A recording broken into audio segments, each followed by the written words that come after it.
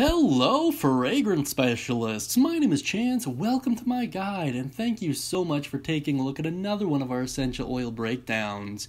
Today, we're going to be taking a look at myrrh, which is a pretty cool oil. I actually do own some of this. This was one of the first oils I'd ever gotten, and it was around $45, $46, and it still is that price, which is super nice even after all this time after.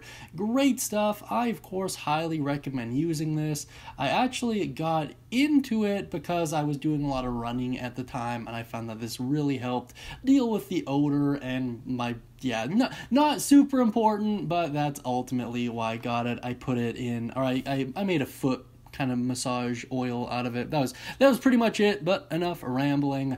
In any case, before we dive into the profile here, always consult your doctor before use. Now let's dive in. Its scent is most commonly described as rich, balsamic, warm, and earthy.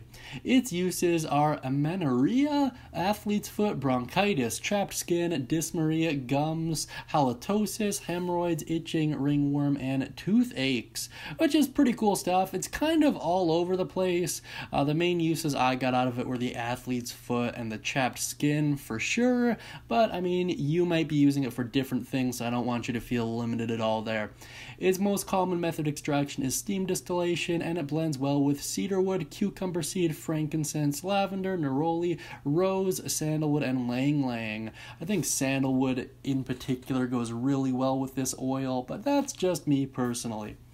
Under notes, you'll just see dilute before applying. At higher concentrations, it can be an irritant as with anything else, so just make sure you bear that in mind and always practice best practices.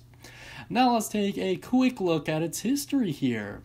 Myrrh resin has been used throughout history as a perfume, incense, and medicine. Myrrh mixed with wine was common across ancient cultures for general pleasure and as an analgesic? I don't know.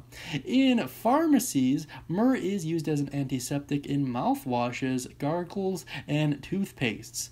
It is also used in some ligaments and healing salves that may be applied to abrasions and other minor skin ailments. Myrrh has been used as an analgesic for toothaches and can be used in ligament for bruises, headaches, and sprains. Whew, very cool stuff. Long story short, it's been used a long time for a lot of stuff, typically oral hygiene or skincare, so just do bear that in mind as you're playing around with it. Now let's actually look at a different DIY recipe, one we haven't covered. We're going to be looking at a nail cream. In terms of the ingredients, 2 tablespoons of shea butter, 2 tablespoons jojoba oil, 1 teaspoon lanolin, 1/2 of a teaspoon coconut butter, and 15 drops myrrh.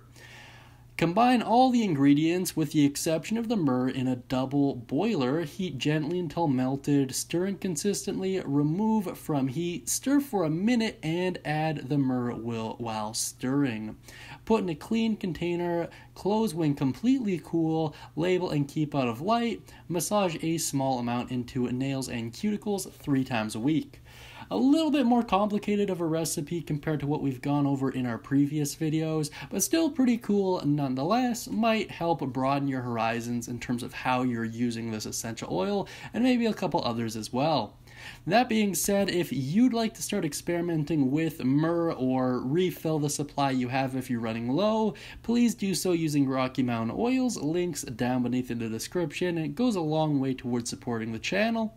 Outside of that, I hope you have a wonderful day. Don't forget to comment any thoughts, questions, comments, concerns, or uses of your own down beneath. And as always, may all of your future endeavors smell divine.